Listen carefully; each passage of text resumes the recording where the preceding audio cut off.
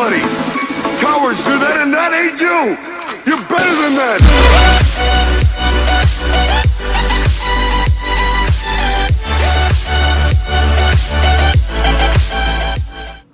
What's up, Otaku and Gamer Nation? It's your boy Oda King Live coming at you again for another Pickups of the Week episode. And this week, or at the very least this episode, I'm going to be focusing mostly on the games. I picked up quite a bit of manga and anime and figures and stuff, so if you're interested in that, be sure to check out the other video I'll be uploading very soon, because I'm going to be focusing pretty much solely on that. So games in this one, and make goodies in the other one. So, without further ado, let's get right into this bad boy. I was hitting up the old game shops and the old pawn shops, and you know, I got a couple things here. I picked up a couple things from, you know, the EB and a few other locations, and let's just see what kind of deals I got over the last week or two, probably two. So first off, let's see if we can get a little bit of a zoom up in on this bad boy. This is Yoshi's Topsy Turvy for the Game Boy Advance. I've heard of this game, but that was about it. I've never actually played it or maybe even seen it, because honestly, this whole gray back and green front really didn't look familiar to me. So when I saw it, I was like, you know what? I'm not a big fan of buying without the box, but what is that there? Let's see if we can do a zoom in on that price there. See if we'll focus. There we go. At $14.99. It's a little steep to be without the box, but whatever. It's a good display game that you can just put right in the front of all your loose carts, and I think it looks really nice. So I don't know. I had to have it, so I bought it. Now, next up, I was at a different game shop here for a little bit, and he got in a whole bunch of games that, you know, from whoever, and he pretty much just stuck with the price that was on the cover of these, which were $1.99 if, yeah, you can sort of see that. So, at $1.99, I got Fighter's Destiny on the 64, plus I got Jeremy McGrath's Supercross 2000. I mean, it's a motocross game, so, you know, nothing wrong with that. And then it was also a red cart, which is also very nice. So at $2, you know, even without box, you can't really go wrong. Now at that place also, I was doing a big deal at the time, and I'll get to the other half of that deal in the end. But I had to come up with something else to buy, so I picked up this Spyro Original Black Label. He wanted 20 for it, but, you know, I got it for 15. Did the old bundle deal, talked him down a bit. It's pretty minty fresh, no complaints there. And it's a nice welcome addition to my PlayStation collection, which is right there if you may or may not see. So, and then, while I was also at that same place, the local place too, I may as well just skip to doing his place. I picked up these. Unfortunately, I didn't get the deal I thought I was getting. It's Soul Calibur and Call of Duty on the PSP. Ones that I've never really seen too many times. I mean, there's certain PSP games that I'll see everywhere I go. These two are not them. So honestly, at $10 each, and I think he ended up giving them me for $8 each, which is fair. But I thought they were going to be a little... I flipped the manuals over. No, a little more rare than that. Than what I was thinking. So I ended up going to the other big pawn shop in next town over, and they were only selling for like $13 each. So really, I mean, you know, I didn't get the deal that I thought I was getting, but hey, cheaper is cheaper at the end of the day, and finding PSP games, period, to add to the collection is always a welcome addition, because PSP is kind of hard to find. Outside of online ordering, of course. Now, at the same place, again, he had Wii games.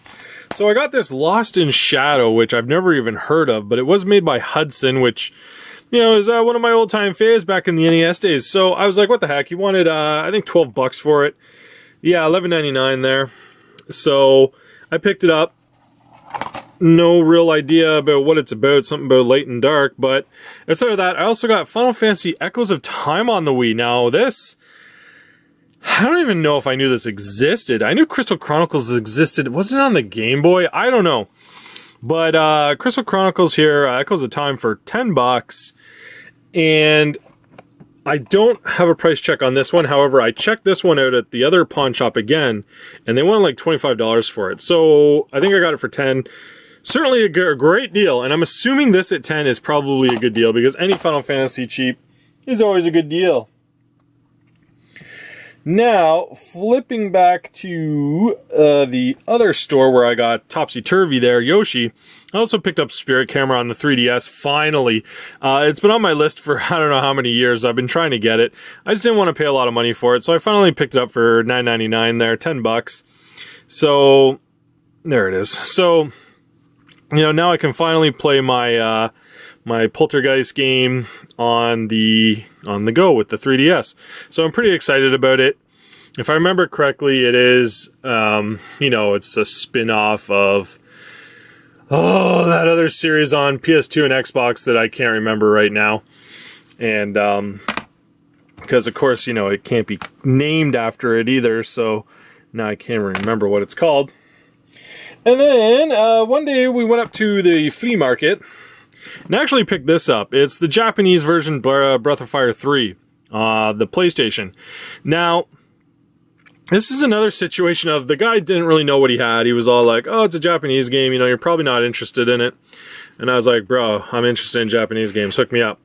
So I dug it out of his little back area, and, you know, it's pretty mint, it's pretty complete. I really have no complaints there, even the spine there.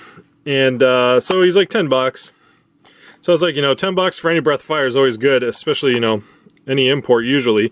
So really, I thought I was getting a slightly better deal than I thought. Checked it out on eBay. It only sells for like 15 or something. So really, little disappointing, but hey, whatever. I can throw it in my Japanese pile. Now, next up is another PSP game. Now, I picked this up from the more expensive pawn shop. God's Eater Burst. I believe an anime is coming out on this recently, like this year. The one with the giant weapons, I believe. So, you know, at first you can't even really tell, but when you flip it over, you can tell, you know, the anime characters, things like that. So I was like, oh, well, it looks great. I gotta have it, and it only $9.99. I mean, I'll take PSP games at $9.99 that are, you know, semi-uncommon all day. So, hook me up. And then at another my local areas, I was rolling around. I picked up Naval Ops Commander on the PlayStation 2. Don't mind that. I think I actually did pay $3, even though I'm pretty sure that's a yard sale sticker. And Yu-Gi-Oh! Dawn of Destiny here for around $3 too, I believe. Now, Naval Ops is a Koei game, so as Koei is one of my favorite developers, I certainly don't mind buying Koei games. And Yu-Gi-Oh! Unfortunately, it's an old Rogers video rental. It's pretty beat up to hell, but you know, whatever. It's a welcome addition to my collection, so I was happy to have it. Now, some EB pickups, just some basic nonsense. I got this Amiibo Festival here. It was marked down to $5, so I said, why the hell not? And God knows I'll probably never play it, but hey, when stuff's on discount like that, you don't say no. And then I got a few more EB deals at cheap prices, but I don't know where they are right now. So for now, we'll just skip it and we'll go to the, well, borderline main event. Be right back. Alright, we are mobile for this one because these are big and bulky and kind of in the way.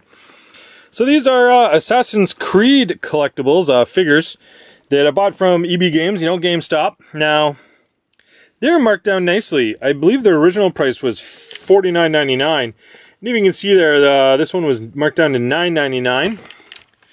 And then we got, I believe, $8.99 here.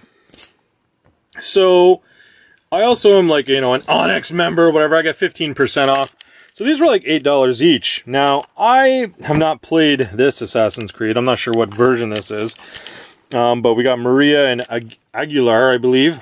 And you know what? Anytime figures like this, especially in box, you know, minty fresh condition, are like 10 bucks or under, I'm not going to say no. I almost bought 2 of each just to have an extra one so I could open it up and, you know, play around with it. But at the end of the day, I was kind of poor, so I only bought the 1 of each. And honestly, they were still there for a while later. I really can't believe they weren't picked up pretty fast. But either way, I also bought, and this is, of course, getting to the main event. This is what I picked up at my local place. This is what the big deal was about right here. The ColecoVision inbox and the ColecoVision steering wheel, which, you know what, let's give a lift up here. Oh God! Without breaking my camera. All right, I'm gonna block the glare here a bit.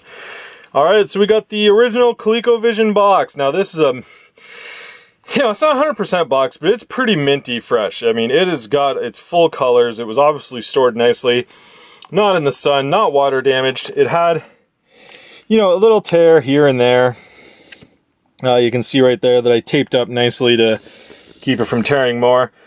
And the steering wheel, same situation. There was like a tear right across the top there, which kind of sucked. But I taped it up nicely. And, you know, they're mint. Now, what's really nice about these is that, of course, not just is it, you know, the ColecoVision and everything about it, but it's got the styrofoam inserts. And, you know, if you're a collector, you know, getting your NES, Super NES, anything with the styrofoam insert is half the battle, because usually people would just pitch them. Now, the really nice thing, and I'm going to try to do this carefully without this whole thing exploding, about this Coleco one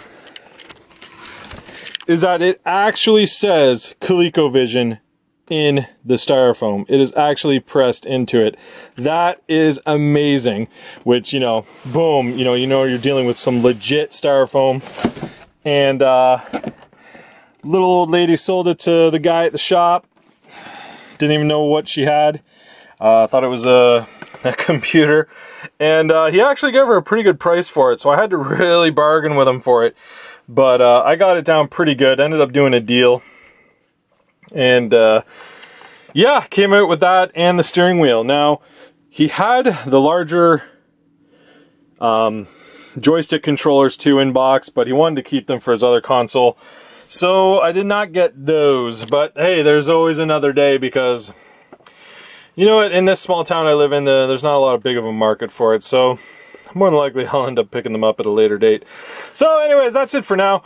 Leave a like if you liked anything you saw. Leave a comment below if, you know, let me know what you picked up recently.